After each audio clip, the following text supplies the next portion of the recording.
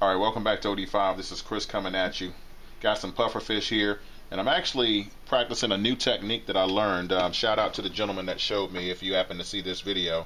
But I'm actually going to just do a couple of them real quick. And I actually don't have a fork out yet, but what I'm doing here is cutting the heads, just like that. And I'm cutting just through the backbone, just to where it snaps. You can see right there, I cut through the backbone there.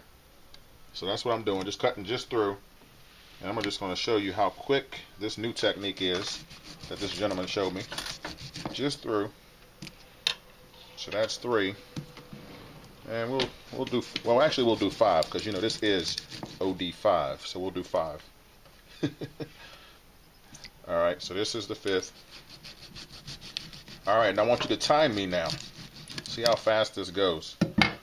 Alright, so I'm actually going to get a paper towel, because pufferfish have a lot of tact. I mean, they're like a sandpaper body. So just to give myself a little more grip. Alright, fork. Just to scrape it down a little bit. And we're just going to stick into the meat like that. And now we're pulling. Just like that. Alright, so that's 1. Alright, you're timing me right. Scrape, scrape. 2. And we're pulling. You see, everything you don't want ends up over there. This is number 3. Oop, get a little more of that flesh.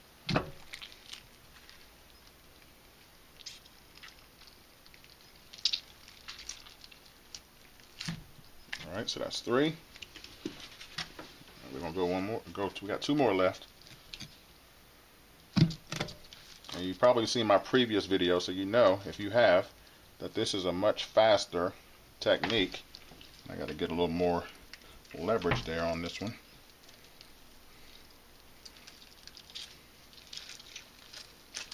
Alright, so that's 4. Alright, and last but not least, make sure we get in there nice and good. It's important to have a nice strong fork. But there you go. That's 5 pufferfish cleaned in probably less than a minute.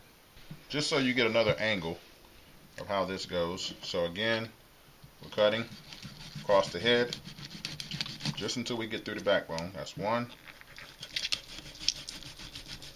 That's 2. That's 3.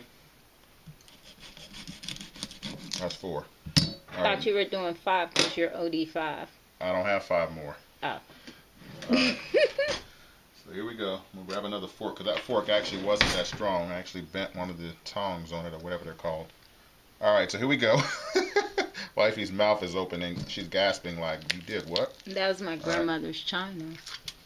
Silverware, I mean. Alright, 1.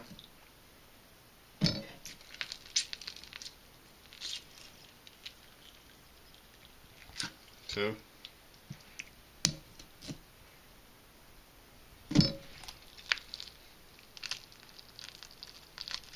3. Now you can see all the goodies, everything that you don't want, pulls right away with this technique. Just scrape it down, just so you can get in the flesh. And you're pulling. Whoop. Got to get more of the flesh there.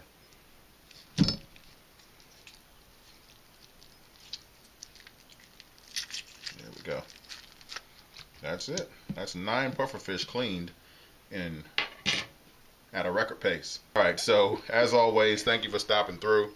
Little pufferfish new technique that I'm bringing to you.